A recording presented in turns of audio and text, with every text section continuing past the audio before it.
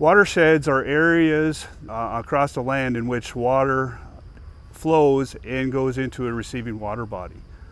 These watersheds can be close in proximity to coastal areas or the open oceans, in which then they are considered coastal watersheds. Watersheds are influenced by a variety of factors such as land use and land cover, and such as what we see here. We have a forested area in which is surrounding the stream.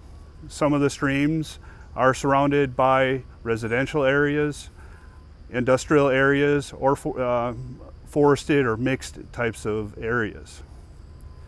In assessing water quality, and we use the term water quality as a general term, you can assess it in a variety of ways.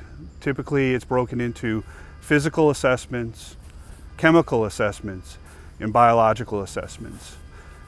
In my research, we do all three of those type of assessments, but in this session, we're really going to focus on physical characteristics and biological characteristics.